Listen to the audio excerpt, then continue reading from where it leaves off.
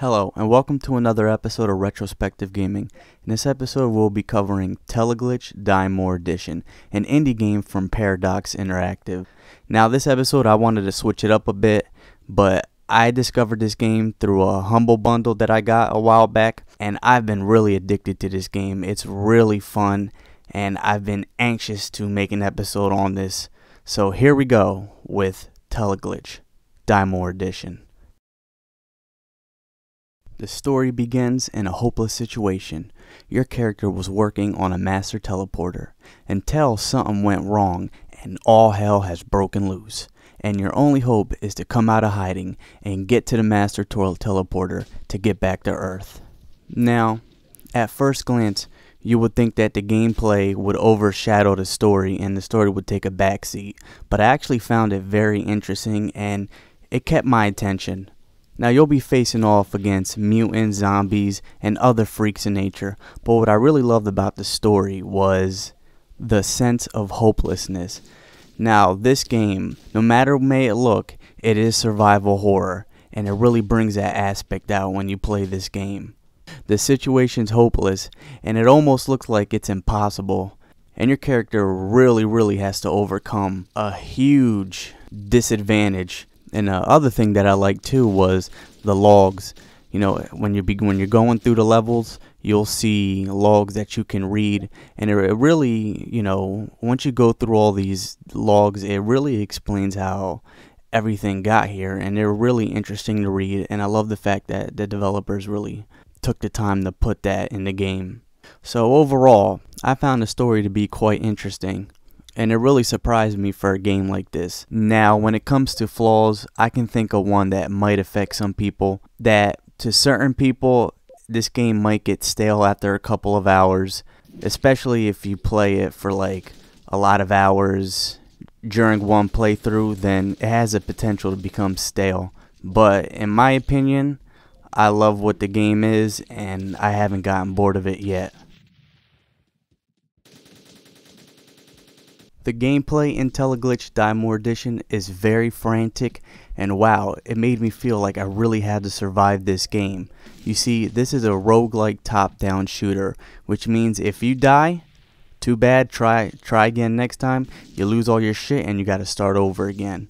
You can save in between levels, and for example, if you get to the 5th level and die, then you won't have to start over again from the 1st level. You can start off from the 3rd. So that's there, so you won't completely be screwed when you die if you get far enough. And one of the great things about this game is each level is different. And what do I mean by that? Well, every time you play a level, the structure changes, which means if you died on level 1 and you have to go back and play it, that level will not be the same as the last time you played it.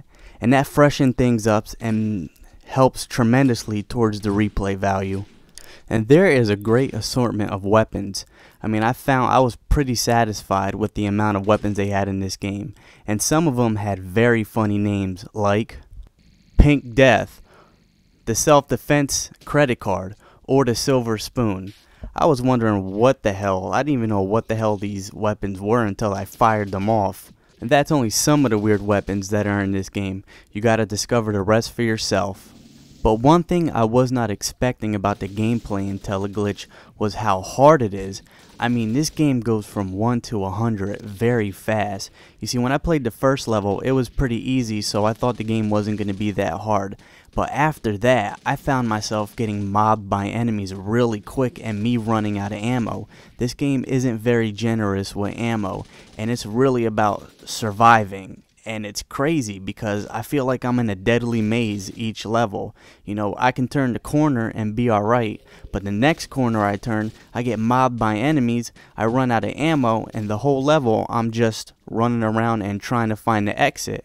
And I seem to always make that one mistake where I enter the wrong place, and the enemies that are chasing after me block the exit, surround me, and kill me. So it really is rewarding when you beat a level in this game, and you feel like you definitely earned it. You can also scavenge equipment together to make different gear, which is always a nice feature to add. Now recently, the developers added an arena mode where you pick your loadout and you try to complete the different stages Now, I think that's very awesome because it shows that the developers still care about their game, and it's always nice when a developer continues to improve and support their game. So that's freaking sweet if you ask me. The last thing I want to mention before we move on is the database. Now, from the start menu, you can check the different items you encountered during your playthroughs, the monsters you encountered, the story, and that's a great thing to add. It's very detailed. You can also check on the stats that you've had so far.